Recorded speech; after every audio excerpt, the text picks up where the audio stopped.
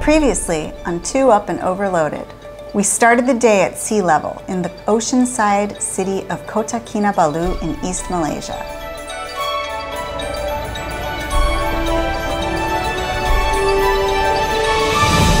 But our mission that day was going to be one of epic proportions, because after exploring a hidden jungle waterfall that we found along the route,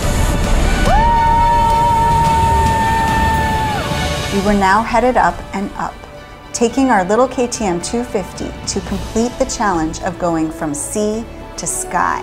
It's an elevation rise of 1,900 meters, or 6,200 feet, all in one day, as we were headed to the highest point we could go by road, to the highest town of Borneo, next to the tallest mountain of the island, Mount Kinabalu.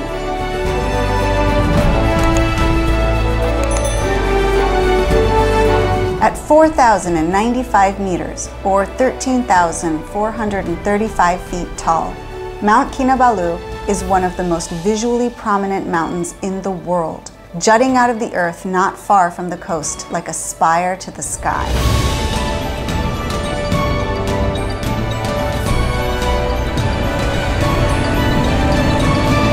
And because it's situated on the equator, our motorcycle climb began in the steamy hot tropics at sea level and was going to end in a frigid alpine climate, all in one day.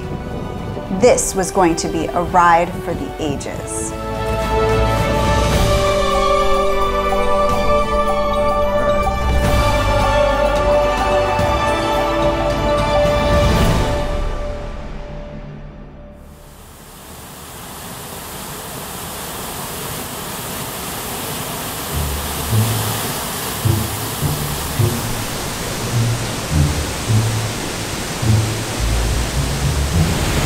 I stepped on an ant. It's a big ant, and it bit me, and it really, really throbs. Oh, right here. Ah. Don't do that. You come to Borneo. Don't do it. Oh. And so we left Mwaha Waterfalls and took off towards the mountains. Mwaha. That's how you pronounce it. That's better than Mahuha.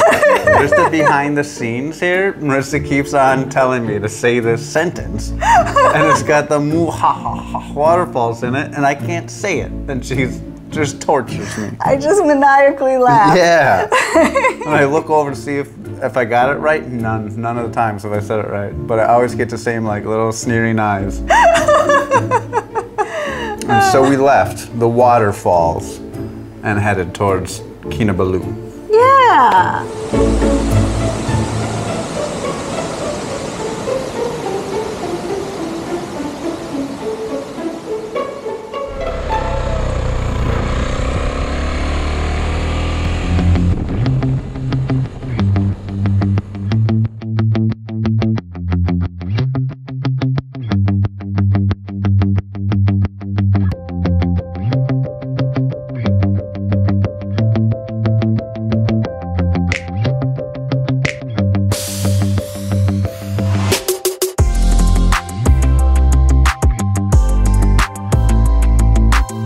Suddenly, we made a turn in the road, and for the first time, we saw it.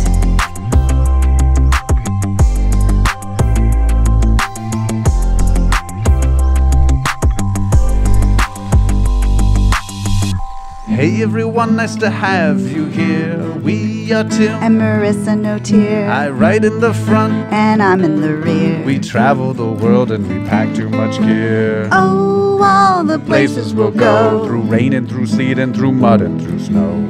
Oh, all the things we'll see. We've been to a country or two. Or three. Oh, all the fun we've had. You have you along would make us real glad. So give us a like and Hit subscribe to join us along our epic ride.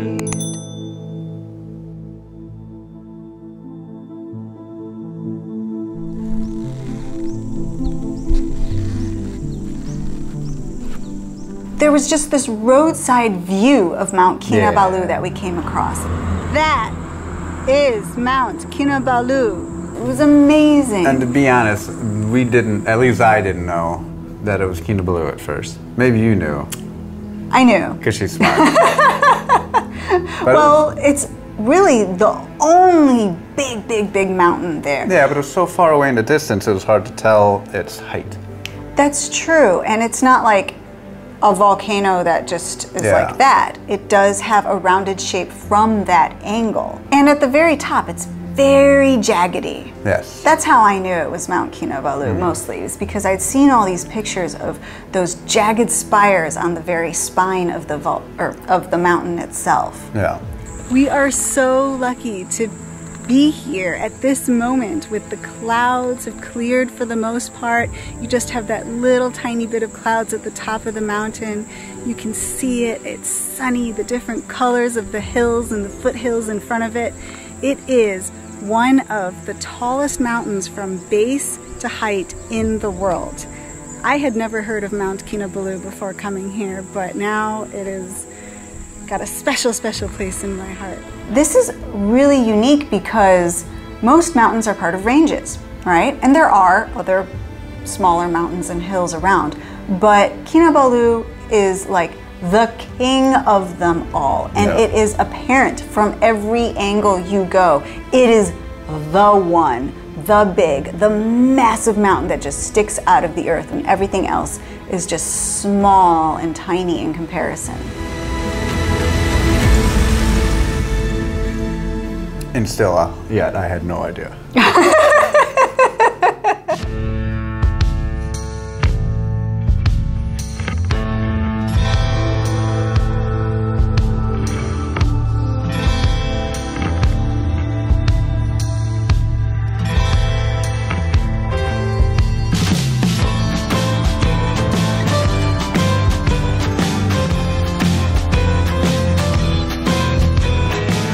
So we were really hoping for more good weather as we continued on the road to get closer and closer and up the mountain.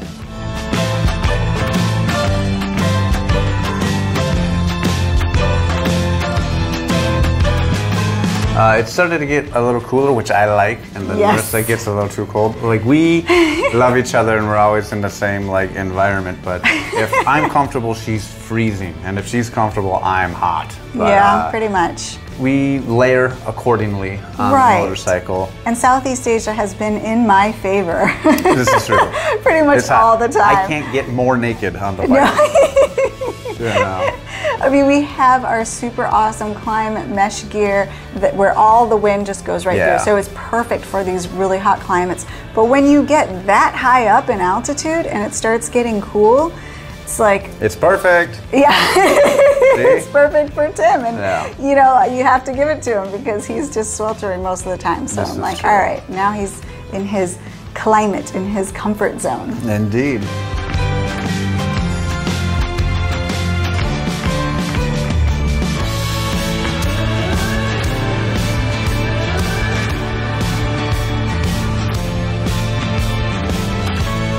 There are many myths surrounding the name of Kinabalu. It is most likely derived from the local Dusun phrase, Aki Nabalu, meaning revered place of the dead. But it can also come from the Dusun phrase, Kinabalu, meaning have mountain. The place of the rising dead sounds cooler than like revered place of the dead. Yeah, I know, it probably is have mountain.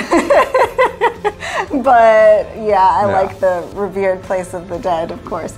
But no matter what the meaning of the name is, it's fun to say. Kinabalu is just an awesome word. Yeah. Yes. To me, it means like good morning, have a wonderful day in some foreign language yet to be.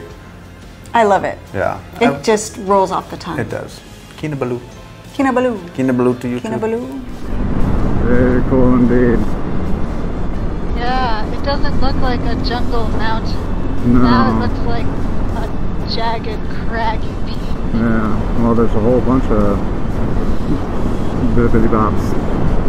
And so this next stretch of road was going to be the last final leg on our journey from sea level up to the highest point you can go to by road on the island of Borneo, and that is to the town of Kundasan.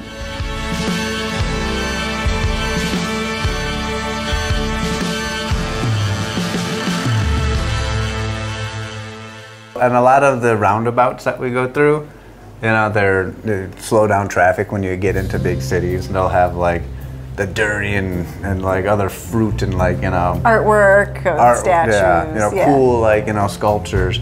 And this town had like a big old cabbage.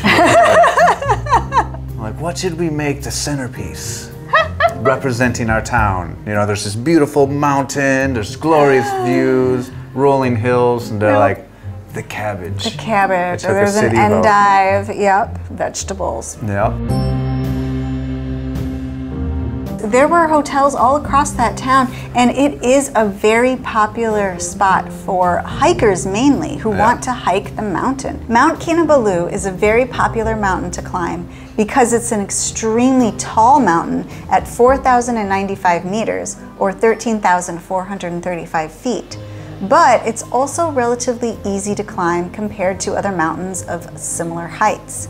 It only takes a day, but you must be accompanied by a guide, and it is limited to 130 people per day, so you have to reserve your spot ahead of time. Out of respect, we did not climb the mountain, so other people could enjoy it. Out of respect. Well, truly, we're not really big on climbing huge mountains. We'll hike, you know, small hikes, but yes. We bought a motorized vehicle. Yeah, we like motorcycles. Yeah.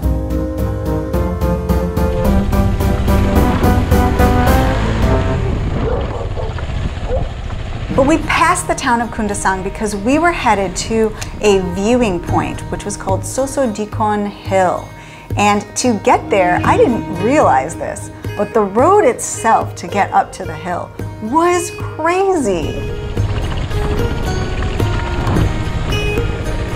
And I can assume that big cars maybe took a different route, I would hope. Yeah, I don't think they could have done it. Yeah, every corner I was like, man, I hope there's not a car, because I don't know where we'd go. This road was narrow. It was slippery because there was like mud and puddles and parts that were just dirt, and it was steep. Yeah, it was super steep.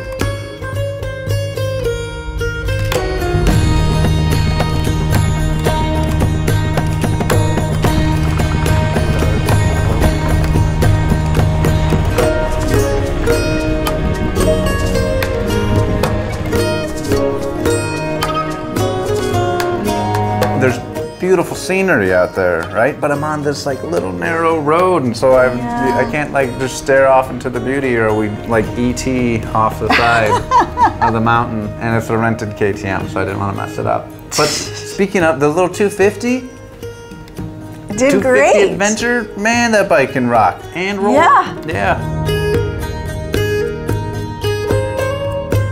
Smaller bikes are fun sometimes. You know, it's not this big cumbersome meatloaf you're trying to steer around stuff, you know? And it was really nice. Yeah. It wasn't quite like the BDRs back in the States, you know, but it was a beautiful view. And there were some dirt roads, and there was some technical stuff, and it was amazing. And it totally reminded us of some of the roads on the BDR, the backcountry discovery routes. Yes, and so we dedicate this road to Emmaus Moto Tours.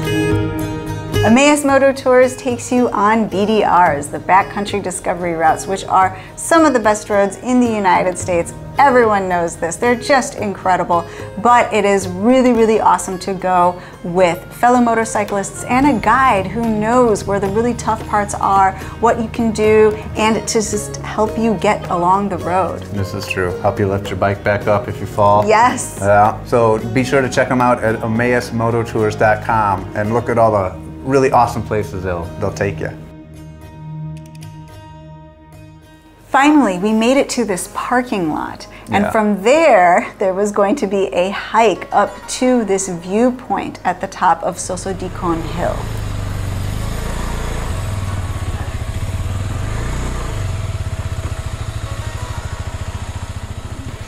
We are at a viewpoint in Sosodikon, and right now the clouds have parted. You can see the top of Mount Kinabalu, but there's a lot of stairs to go up for this viewpoint. So here we go. It was a viewpoint of the mountain. Yes. Right? And like, we just told you we're not big hikers of like climbing mountains. And like, this is a piddly-dink hike, walk up to see the mega thing that people like experienced hikers go up. And this thing was killing me. Yeah, this was a tough hike. This, not useful. They have like handrails, and they're made out of like yes, super flimsy. Like super it's pointless. almost more dangerous to have them because you might think that they could be useful. It's like a parachute with a bunch of holes in it. It's like, well, thank God for the backup, huh? This railing is even worse than the previous one.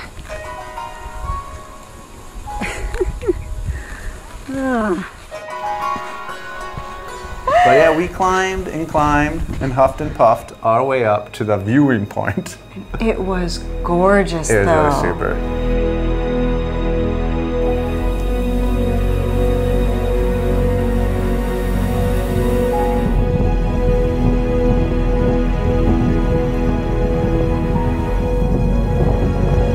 What are you?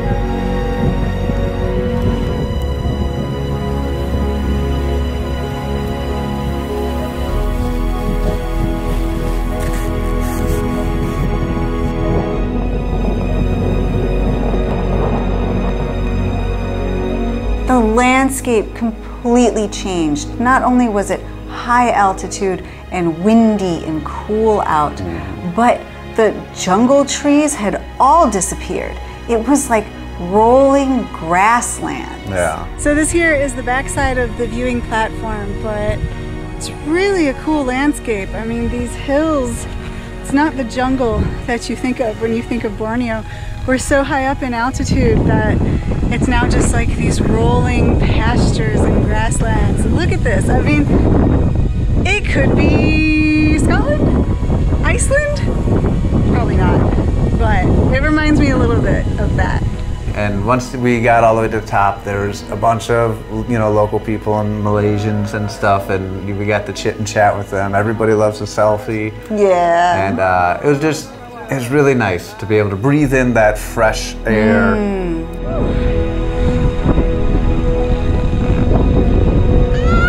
Mount Kinabalu! Wow! It doesn't get better than this. I mean, we just lucked out with the weather so much. It's sunset right now. The clouds have lifted. You can see the jagged peaks of Mount Kinabalu. This is the best. Look at this. Wow.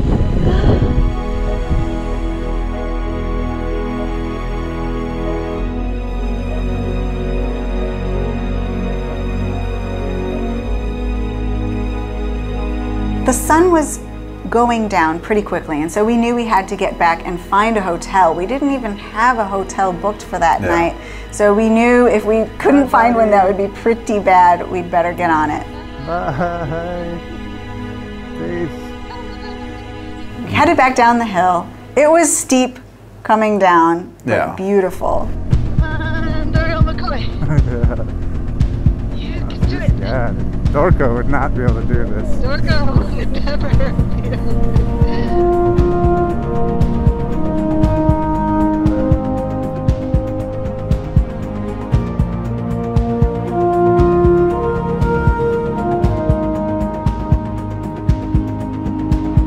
We got back down into the town of Kundasang and found a hotel right away that was spectacular. Insane.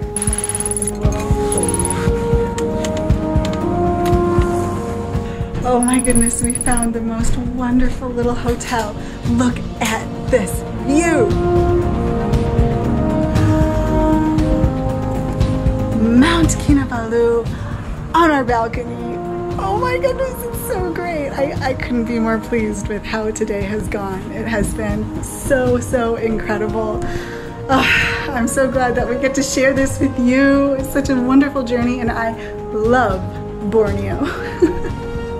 The view from the balcony. Yeah, she said, you know, how about one of these rooms? I'm like, I don't know, sure, show us, whatever. And you open up like this little cottage, and it's insanely beautiful. And then you open up like this, the door to this little balcony, and there is Kinabalu. Kinabalu. Kinabalu. So amazing. Yes, right there in all of its glory. And there was blankets on the bed. There was no AC needed because we were at altitude.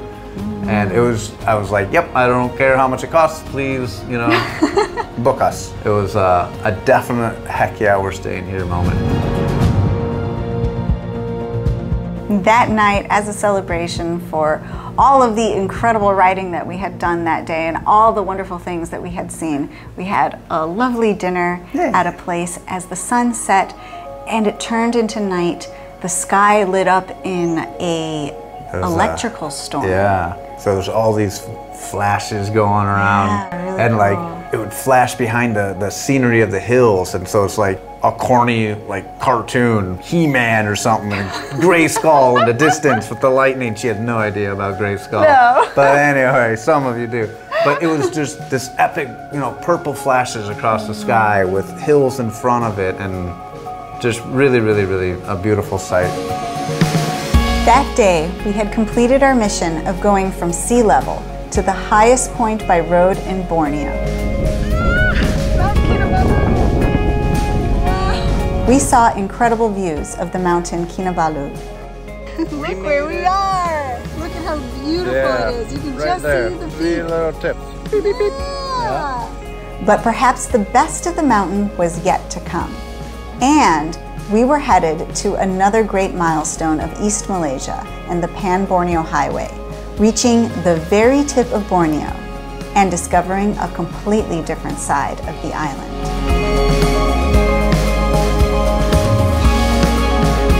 But all of that will be in the next episode.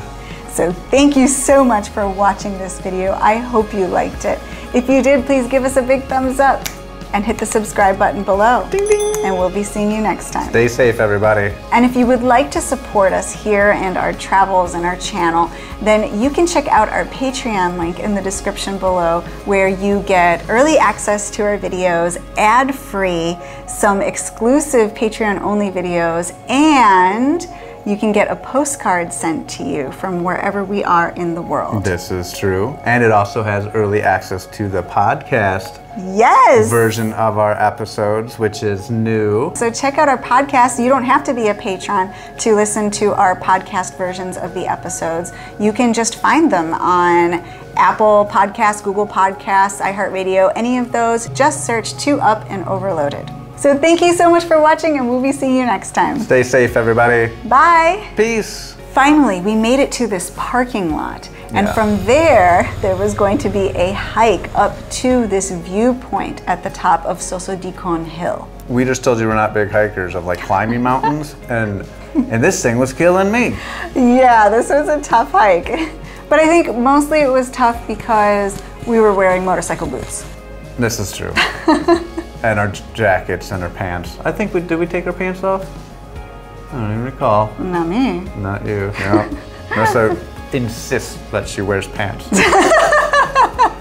For me, it's optional.